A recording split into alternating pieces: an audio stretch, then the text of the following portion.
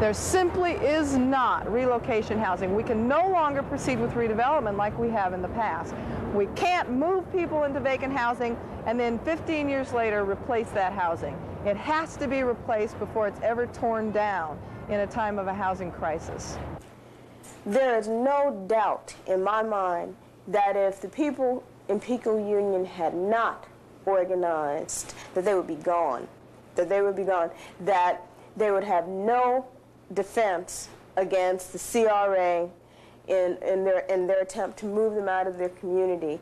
That community would have been dispersed. I'm talking to all of you council members in Pico Union, just like Javier spoke before. We are aware of your interest, your big business interests. We have seen in the past with Chavez Ravine, we have learned.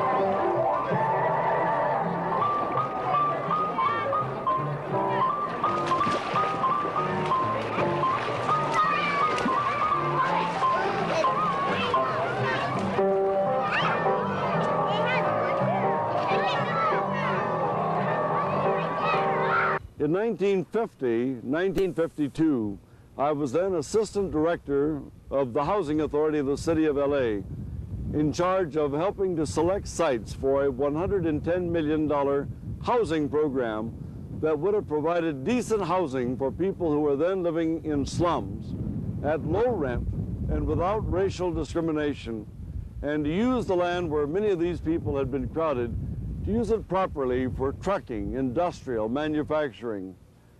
We're filming this today in the height of Chavez Ravine. Behind me you can see the city of LA. Off to your left you'll see Chavez Ravine and the Dodger ballpark.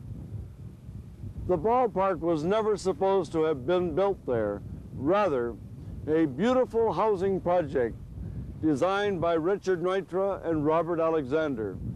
I'm from the one of the first families that came to live in Chavez Ravine. My grandparents bought at 2 lots at the turn of the century. I was born on 1720 Bishop Road, that's between First and Second Base. We sacrificed because when we moved over here in Palo Verde, there was only 6 houses in 1921. My father was a carpenter. I was a carpenter with him. We built all the houses in Palo Verde, my father and I. We're all one whole happy family like we are here today. I miss my neighborhood. I miss my barrio and the people. It was a community, a very lovable community. Everybody was related. And I mean, if you weren't a sister, you were an aunt. If you weren't an aunt, you were a comadre, and Nina. Well, the Dodgers came and they took our whole property away from us. How did they do that? Well, they said they were going to make a low home housing project, and they never did. All of that program was brought to a halt in 1952 when the hysteria around the red hunt of the late 40s and 50s was used by the real estate lobby together with the Los Angeles Police Department to try to destroy this housing program and ultimately to turn this beautiful site away from the housing of people who needed housing, low-income people, and turn it rather into some other project such as we have in the Dodger ballpark. But now let's deal with the people who were here and who had been promised homes. Then we'd gone to each of these families in both Spanish and English, explaining to them if they would move, and many of them were tenants, if they would move, we would provide them a temporary home while the new project was built. And then they would have first claim to come back into this beautiful Chavez Ravine area to get a home, as many bedrooms as they wanted, rents beginning as low as $12 a month, all utilities paid, and above all, absolutely no discrimination toward race or nationality. So these people listened to us and they believed us as we were telling an honest story. What happened then was the people had already been moved. The land had been cleared. The bulldozers were up here getting ready for housing. And these people with their piece of paper promising their right were completely shortcutted. They were betrayed. The way they took our homes away from us, it wasn't right. Yeah. Dodger Stadium, I've never been there to a ball game. What do we have? A stadium? Just a little pond. What do they have here? Nothing. Actually, They that's all just that's put left. us out for nothing. Actually, And we that's were all a that's left. happy people living together, trying to get along. Maybe if we would have gotten all together, we would have done something about it. But we were all timid and we were all afraid.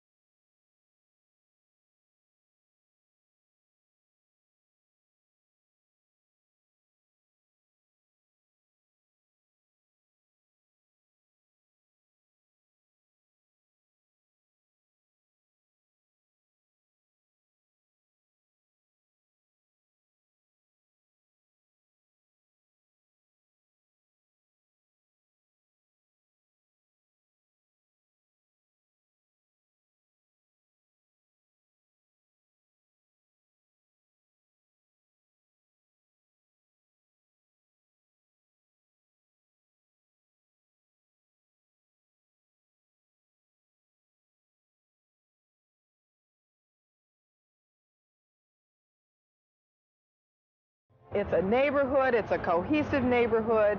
There's organization going on here. CES was organizing. It was absolutely ripe for a legal struggle. We are like a big family. Now everybody knows everybody. We go into their homes, they come into ours. What happened was that the residents in this neighborhood started getting notices telling them that their housing was going to be condemned and that they had to move. We, the poor people, want to live in Pico Union. We don't want to go outside from the community. We don't want to lose our homes for the benefit of Pep Boys. What CRA is doing in Pico Union is destroying our homes, our family, and our dignity. They are going to acquire the property and demolish it for Pep Boys. I mean, so Pep Boys can expand their business in the area. Pep Boys was going to be subsidized over $1.5 million of tax funds. And we thought it was incredible because we understand those tax dollars should be used for the rehabilitation of the properties, to build low-income housing. In the very early years of the Pico 2 redevelopment project, that would have been in 1976 and 1977, the Pep Boys automotive store, which incidentally is the original Pep Boys store on the west coast of this country and still today houses the regional offices of Pep Boys, found that they had run out of space. The buildings were getting old in which they were operating down on Washington, and they made the decision that they were either going to have to expand their business within the Pico Union neighborhood, or they were going to move out of the neighborhood and relocate. The decision was made that the agency would assist both the broader community and Pep Boys in acquiring additional land so they could build new buildings and could remain in the community. Now, two major reasons for this decision is that Pep Boys is a very important economic element within the community and also provides a significant number of jobs. We found this particular project interesting because what city watchers are finding is that there seems to be a corridor from Little Tokyo, Chinatown, all the way through USC of intensive commercial development. And that commercial development basically consists of putting an economic anchor in every community. A large commercial enterprise, a new Otani hotel, a Pep Boys Western Regional headquarters. And once that's in, the theory is that that economic anchor will bring added revenue to the community, will on its own promote housing, will raise property taxes, but there are two problems with that. And one is that the low-income residents who've lived in those communities, just like right here in this community, are forced out. And the second problem is that no one really knows if the economic anchor theory works. Well, we never heard of CRA until they sent us an offer through the mail. They wanted to acquire the property for the expansion of Pep Boys. When they sent us a letter to acquire the property, then we refused their offer. So they sent us the final notice, and because we refused once again, then they went through court and condemned the property. They got it through eminent domain. We had to go through legal advice, going from one lawyer to another one, to see if there was any way we could save the property. All of them would say that they had, the community redevelopment had the power to get the properties through eminent domain. CES organized the people in the community into an organization called People United to Save Our Community, to act as a vehicle to develop a strategy to confront the Community Redevelopment Agency. We also worked in conjunction with legal aid and developed a two-prong type of approach to stave off the evictions and to win some concessions for the people in the community. And that strategy included a legal approach as well as a political strategy. It's just low-income people that is going to be affected, and who is going to be benefit is Pep Boys, a multi-million corporation. Can't you find another house? Yes. Another place to live? Well, you can find places, but for triple the rent, see? And why should it always be the poor people that pay for these injustices? We need to quit being divided over black and brown. The low-income people in the brown community are suffering from housing displacement, as in Pico Union. They are building million-dollar corporations and expanding them. And I don't know, maybe they're getting ready for the Olympics. So we have got to say, let's unite, and let's not be divided as poor people, because we're all poor. Let's rise together. The Redevelopment Agency is basically a responsive agency in the sense that we do not go throughout the city of Los Angeles and identify neighborhoods that we think should receive our services in terms of redevelopment or revitalization. We respond to the city council. Let's take a look at the way redevelopment has always proceeded in this city. It's a scandal. We see constantly, we have seen it time and time again. We have seen it at Bunker Hill. We saw it at Temple Beaudry. We have seen massive numbers of units of housing destroyed to facilitate the acceleration of a commercial interest. Pep Boys is just another one. We saw it happen. We've seen it happen time and time again in this city, and the housing that's going up downtown right now is Bunker Hill replacement housing. And let me remind you when the Bunker Hill housing was torn down 15 years ago. One of the trademarks of our organization is the fact that we've borrowed the tactics of the labor movement, of the civil rights movement, and that it's been very successful in our organizing strategies over the years, and we utilize this in Pico Union, and that is one of direct action. We think it's very, very important for our people to participate in fighting around issues that affects, their lives.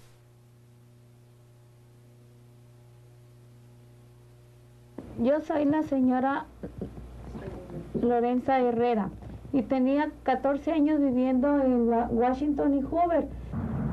We have lived in this place for 1 year, and we moved here in this area to get closer to Michael's school, which is Salvin's Handicap School. Pero un día nos llegó un papel que Pep Boys había comprado y teníamos que desalojar la casa. Y entonces empezamos a buscar casa porque ellos nos exigían que teníamos que dejar la casa para un cierto término, si no, nos teníamos que ver nosotros en problemas. There was no warning ahead of time, and they just came in and said, well, your house is right where the development program is, and that's it, your house is going to be acquired and demolished. Y como nunca habíamos estado en problemas de casa, nos vimos obligados a buscar casa donde nos fuera posible. Y encontramos muy lejos de mi trabajo y muy lejos de Los Ángeles. In this property, we are paying $267 a month. And now, in our two-bedroom house right now, we're paying $506 a month. That's almost double the payments that we are doing right now, and that's really giving us it's a burden. Nosotros pagábamos $65 por un tiempo y después nos subió la renta. El Banco de América nos subió la renta y dimos $75. Fue después el pago. ¿Y hoy paga cuánto? Hoy estoy pagando $422.50, cosa que es muy duro para mí y para toda la familia que es pequeña aquí, y no podemos nosotros con estos gastos de esta casa. I used to help out in the house and I didn't really have to give that much, but now it seems like, more than half of the contribution is left up to me. So like even if I plan to, make some plans for myself, I have to stop and think about what's going to happen to my mom first.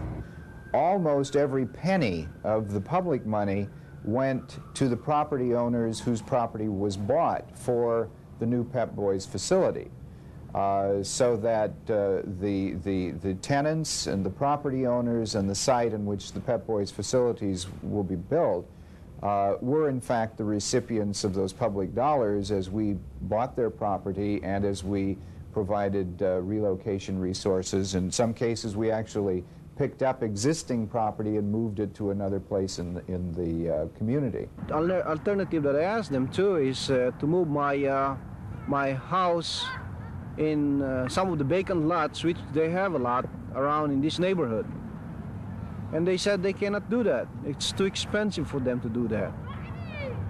But one thing is, when after we signed the papers and all this thing, it was entirely a lie, because they came back and they said that they're going to move the house to some other place.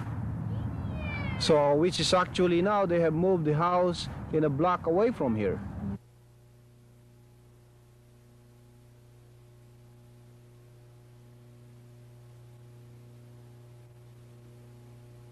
We saw 3 attorneys. I think we're ready to give up, and signing the papers for CRE. Then my husband, we would talk at night and he would say, gee, there must be a way that, the people have some rights, even though legally we couldn't do anything. And a friend of ours, he saw in the newspaper an article about the Coalition for Economical Survival. So we called them and they came here, talked to the neighbors, to the owners. So this is how we got involved with CES. The most important strategy in Pico Union, of course, was the formation of PUSAC. No community struggle can be successful in the absence of organization. So that was primary, the formation of People United to Save Our Community. First of all, we had to organize the community. We formed a committee, chairperson, secretary. For the first time, after talking with CES, we felt strong. We were not afraid anymore. After talking to them, they gave us strength that, you know, we the people have some rights. The thing is that most of the people like us, we've never been educated. Nobody has taught us how to fight for our rights. There's a lot of problems in the community, but if the people don't come out of their homes and get together and speak out for their rights, they will never accomplish anything. The reason that we chose Pep Boys, which was the cornerstone of the campaign, was that by doing a weekly boycott picket line in front of their stores, in front of their, I guess, 6 stores, it made them our ally in that they influenced the Community Redevelopment Agency to develop an equitable settlement for the people in Pico Union.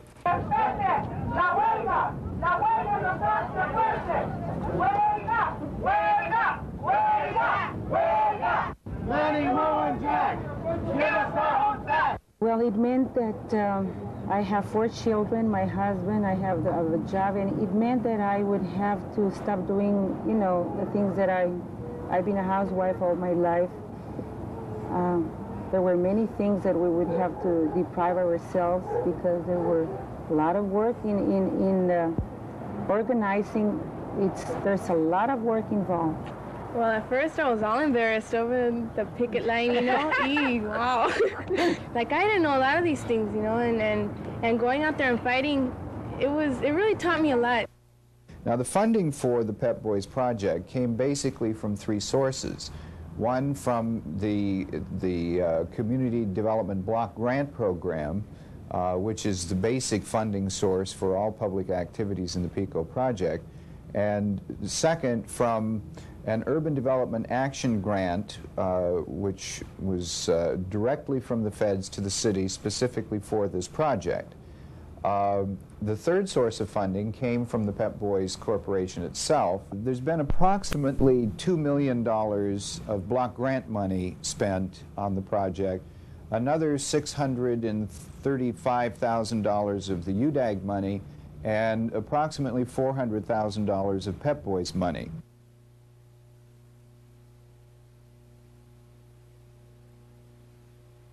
Situation is, so long as this public hearing continues without a Spanish interpreter, it is out of compliance with the federal rules and regulations. So long as the city fails to adhere to the federal rules and regulations, the whole community development block grant process is void. It means nothing, because you cannot develop communities without involving the people in those communities. That's the foundations of our government. That's the foundations of our democracy, and it seems to me that the city council ought to come back to the people instead of the people always coming down to the city council. Now, one thing I would like to propose to the audience here, due to the fact that this hearing is out of compliance, I would suggest that we all rise and we go over to the mayor's office and we ask for a meeting with the mayor, because it's apparent that the city council is not interested in President, adhering I'd like to the to rules. rise to a point of order. What is your This man's completely out of order. He's talking to the audience and trying to invite them to go to. All right, he's mayor's finished, Mr. Gibson. office. He's finished. We want to see the mayor. We want to see the mayor. Yeah, this is my 3rd time here to see the mayor. We demand presented to him see with the a mayor. We demand to see the mayor. That's right. We have a right to talk with our representative. It has always been our object to give ample opportunity for the people of this city to be heard, to take into account their views and to try to respond to them as best we can. The council set up 5 hearings in various parts of the city. This is one such hearing being held here tonight. Let the rich go, not the poor. Come on, give us a chance, mayor. How would you like your house torn down to extend? Come on, mayor. We like to come over here. This is very yard. Come on, help Pep Boys no. Pep Boys no. Pep Boys no. Entonces empezamos a hacer la presión todos juntos, y con esa presión que hicimos fue como nos dejaron un poco en paz. One of the most important benefits that PUSAC had was that CES was a citywide organization. We were able to bring the strength of our entire organization into that struggle. And due to the segregated nature of Los Angeles, it's very, very difficult to develop a multiracial balance in any one community. We also were involved in a number of other coalitions that were also working around the issue of low-cost affordable housing in the city of Los Angeles, and they were able to add their strength and their resources into that fight. And so I think that this kind of unity, this kind of combination of forces was key and contributed to the resounding victory that we were able to achieve in that neighborhood. They offer us to lift up the units, move it to another lot, take care of the moving expense, the rehab, and also another lot with a house, a 3-bedroom house, and also covering the lawyer's expense and the appraiser's fee, which was over $3,000.